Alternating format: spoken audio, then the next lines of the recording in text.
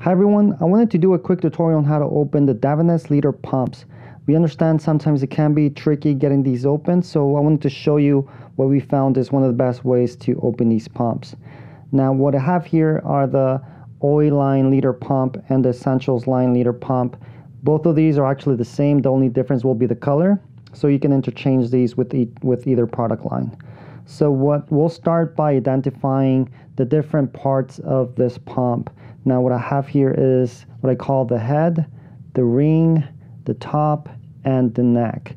Now sometimes when we just grab these pumps and if we just start twisting, sometimes different parts of the pump can start coming off like this. That's not really what we want. Other times if we just pull too hard at the bottom and the top, and this can also happen, right? Now what I found is the best way to open the pump is by actually grabbing it by the neck where the spring here is. We just have to have a good grip, and if we look at the top, at the head, it does say open counterclockwise. So I'll just get a good grip on the neck and I'll turn counterclockwise and it pops open.